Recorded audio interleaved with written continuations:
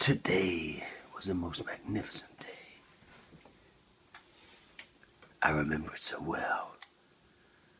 I decided that I would do the ultimate jump. I was frightened, but that would not stop me. There would be nothing that could stop me now. I was ready, and I knew what to do. I had to survive, and I would survive, and I would win. I was the guy that was good for the job, the guy that could get it done right. Yes, I was that guy. And so off I went into the wilderness. My machine was ready. Its power was incredible. I knew I was doing everything perfectly. No one could resist my skills.